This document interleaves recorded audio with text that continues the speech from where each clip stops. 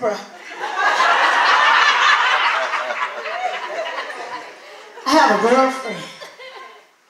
She's my assistant in Mary Kay, and I tell you, that girl sleep more than anybody I ever seen sleep in my life. I told her one day, I said, you know what? You sleep so much. I know the pillows and the sheets tell you to get up off of them. And you sleep more than 24 hours because you make it out of 48. Even 24 hours in a day. It was 24 hours that it all changed in my life. But I'm going to give you an outline of my story. And we're just going to take it one chapter at a time. And when I say my, that means just turn the page. It's just an outline. You know, like one of those sticky notes. My story. Chapter 1. Take your phone out. Y'all know your phones, right? This is the time to take them out.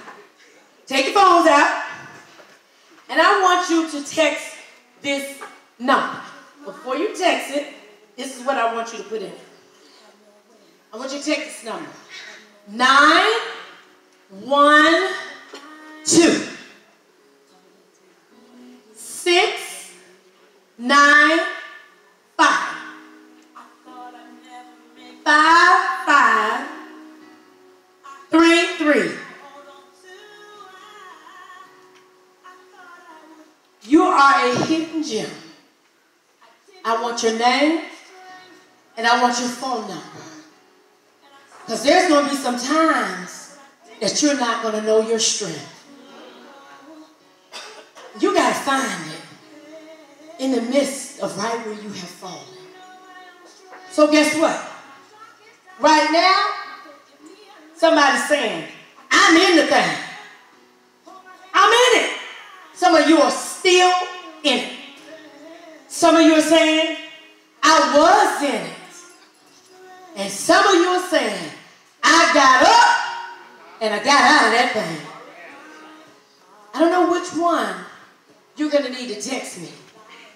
But you're going to text me, I'm in it, I was in it, or I got out of it. And I'm going to return it with my electronic business card.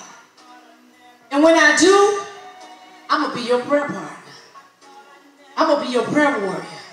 But when you hear this outline, baby, if I can't do nothing else, I can get a prayer through. I think God knows I can pray.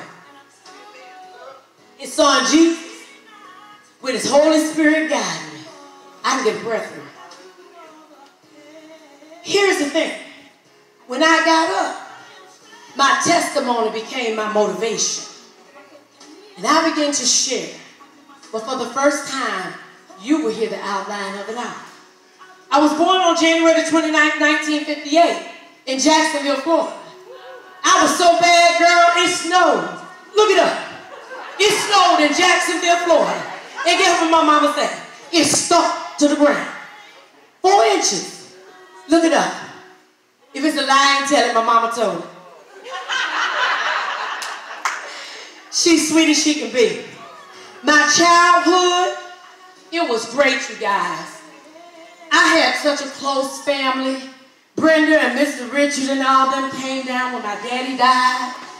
And my childhood, oh my God. My daddy, girl, he was GPS before GPS came out. My mama, girl, she rapped before T.I. Didn't I tell you not to do? Who told you the songwriter beat me with that belt?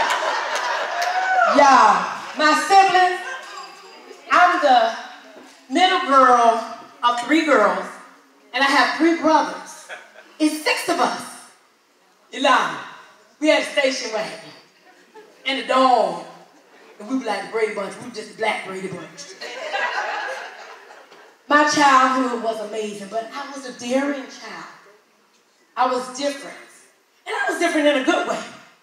Because I have a discernment, a very high, keen sense of discernment. Don't play with me, y'all. I can pick you out in the room and pick you up and twist you around your mind and put you back down in your same suit and you'll never know you was flying. Oh, my God. I can get next to people and say, Lord, transfer her spirit and tell her what she really like.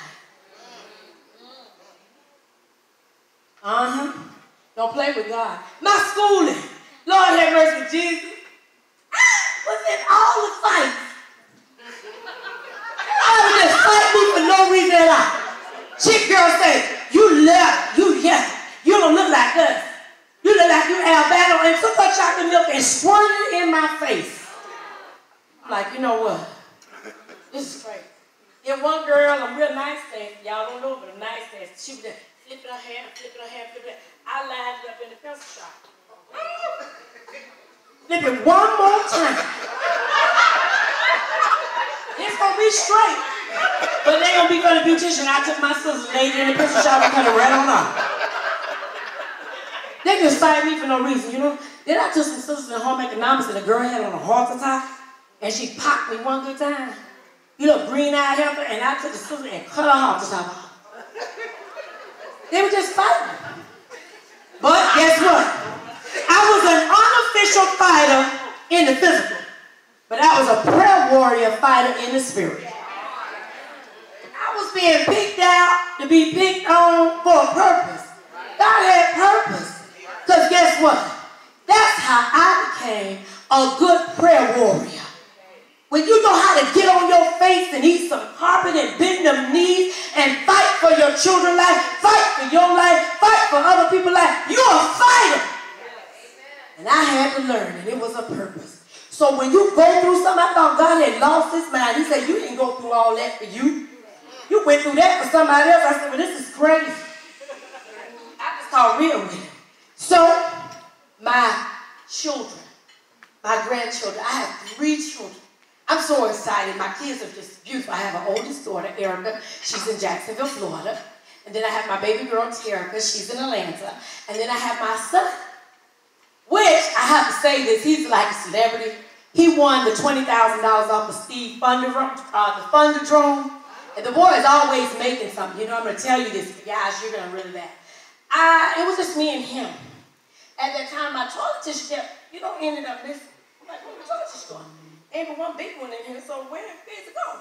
He's real tiny little something. This boy was taking my toilet tissue and rolling it up in a little ball like this, putting it in the bottom of his tennis shoe so it wouldn't crease. He was 13 years old. An entrepreneur. Now he's the owner and the CEO of Clean Collar. He designed what you put in the back of the collar to keep your shirt from getting dirty. And I was like, wow. I was so mad at that boy, I didn't know what to do. So, but he's good now.